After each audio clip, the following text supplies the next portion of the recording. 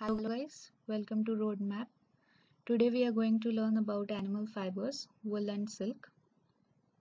So if you like the video, please don't forget to subscribe.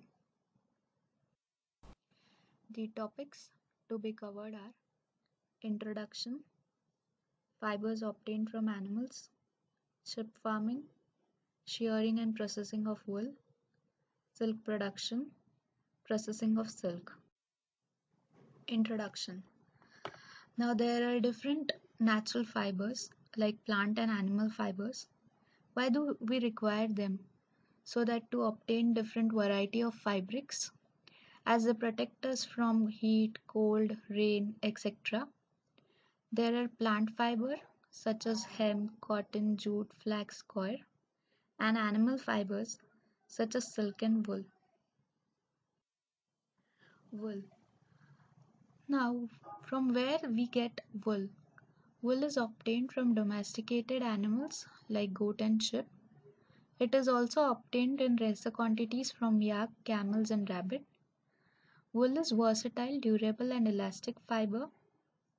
Now, in the diagram, you can see the fleece of sheep. These are nothing but the threads of the sheep, and these are removed so that we can make it into yarn and finally into woolen cloths.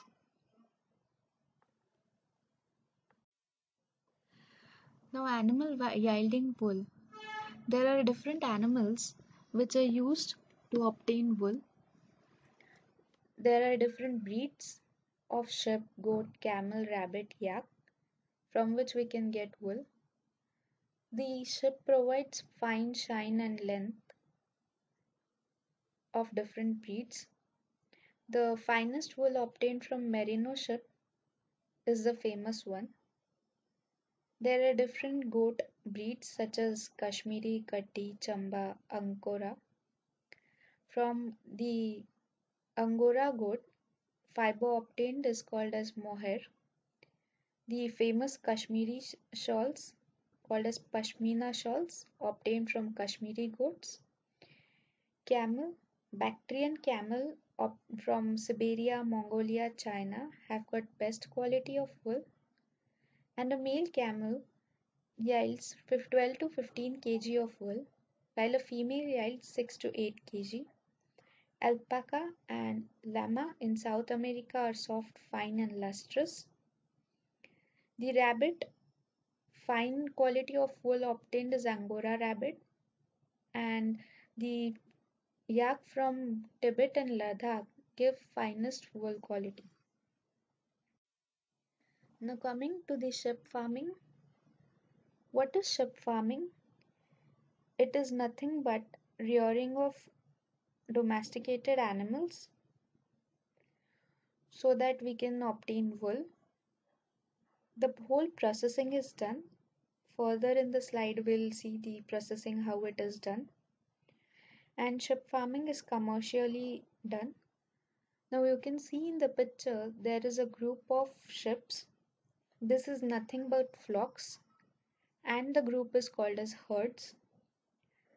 Now sheep require food and water so that they can give fine quality of wool.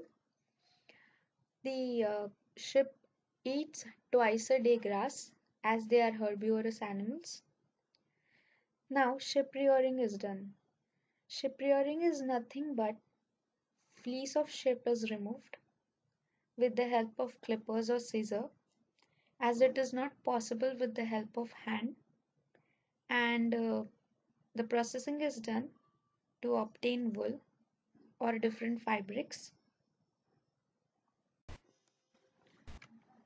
Processing of sheep to fabrics. Shearing of wool is done where the fleece is removed from the animal and with the help of clippers or scissors.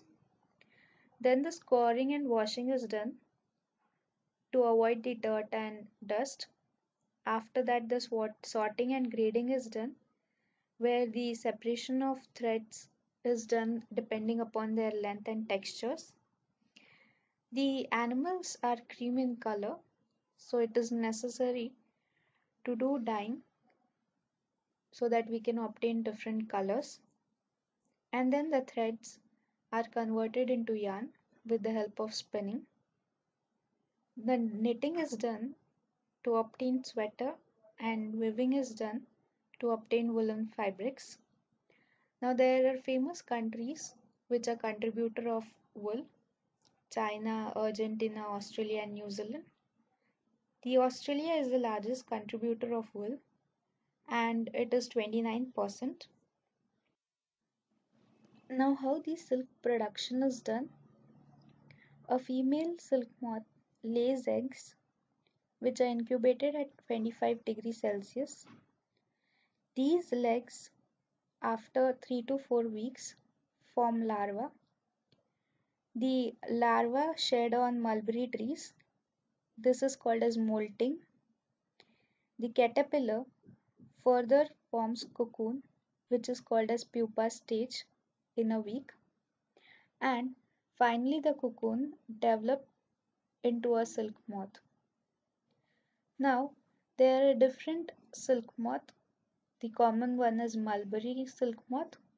Tassar, kosa and moga are the other silk, and the silk producing states in India are especially the south one, Tamil Nadu, Andhra Pradesh, and Assam, Orissa and Madhya Pradesh also produces silk.